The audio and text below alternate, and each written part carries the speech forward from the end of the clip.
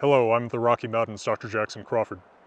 I'm an Old Norse specialist that teaches at the University of Colorado Boulder, previously at UC Berkeley and UCLA. As those of you who might have been following my videos and my translations over the past couple of years will know, I have a deep and abiding love for the text Hávamál in the Poetic Edda. This is the poem in which Óðinn shares not only his wisdom and practical advice, but also the mystery of how he sacrificed himself to himself on the world tree Yggdrasil to learn the runes. I have been granted the extraordinary opportunity by my publisher, Hackett, to deliver to you in September 2019 my third book, which will be a standalone Hávamál. Now let me tell you what's special about this, because it really is something that doesn't exist yet. This book includes this isn't just a reprint of my translation of Hávamál, which has already appeared in my translation of the Poetic Edda from Hackett. This book reflects 9 more years of study and research and of teaching this text, both in the original and in translation. And so I have refined my translation in a couple of ways since then.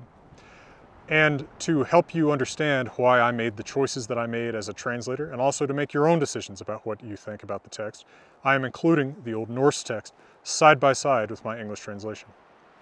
Now, this is not just a case of me going and copying and pasting someone on the internet who's OCR'd the text of Hávamál from some public domain book somewhere. You can find that in a lot of places.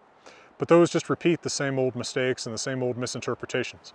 Here, what I've done is I've actually gone back to the Codex Regius manuscript, the only manuscript in which Hávamál is found, and I have printed exactly what I see there. Now, of course, there's a lot of things that are open to interpretation in the text of Hávamál. There are places where the scribe clearly left out a word or words. There are places where the scribe probably didn't know what he was copying because the text is in such archaic language, or where we simply don't understand what's meant by the gist of a stanza.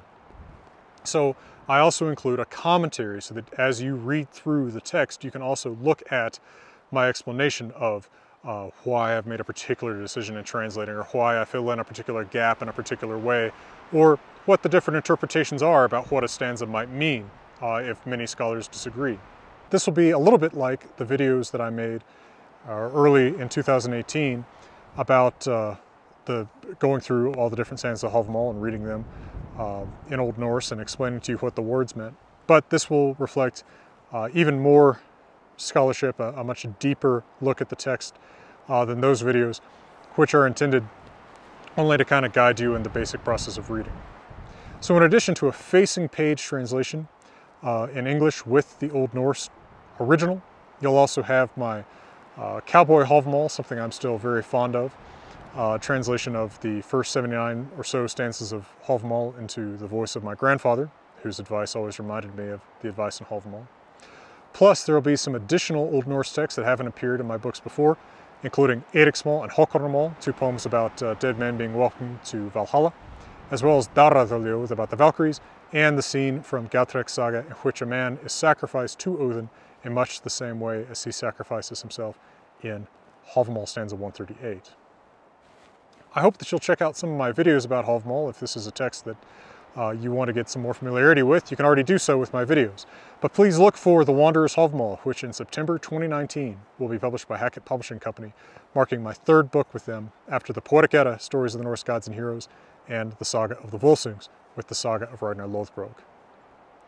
I hope you're as excited about this news as I am, and from beautiful Colorado, let me wish you all the best.